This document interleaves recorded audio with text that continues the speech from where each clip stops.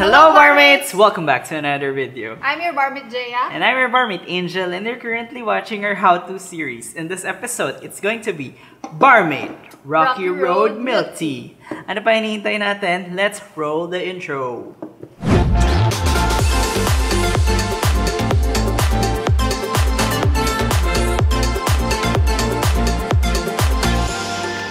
Alright, let's start. Ito yung mga kailangan natin. Ice, Barmate powder flavor Rocky Road, Barmate non-dairy creamer, Barmate Dalgona coffee for walling, Barmate fructose syrup, Barmate Assam black tea, Barmate Tapioca pearls. Alright, let's ready our shaker because we're gonna put 300 ml of Barmate Assam black tea.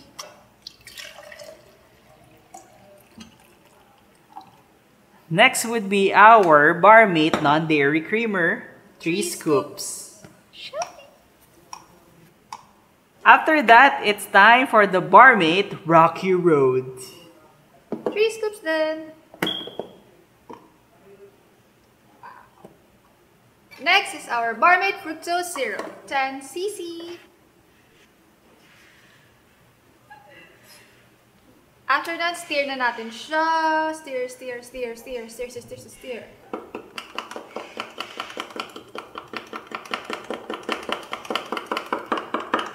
After nating steer well to heaven, it's time for the ice. Sa paglalagay ng ice, dapat hindi lalagpas ang volume ng liquid sa ating shaker mark. Now, it's my favorite part. It's time to shake it. Oh, shake it, baby, shake it all you can. Shake it like a milkshake and pour it from a can. Oh, shake it to the bottom, shake it to the top. Shake it round and round and round until you have to stop.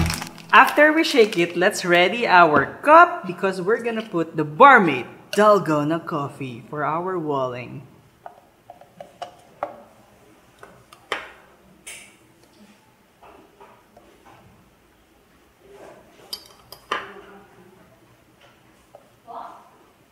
After the Barmate walling, it's time for the Barmate sinker, which is the Tapioca pearls.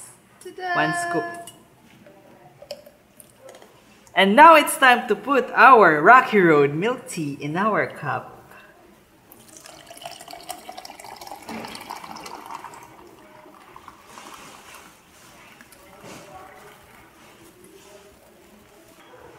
Whoa, look at that! This is the finished product already.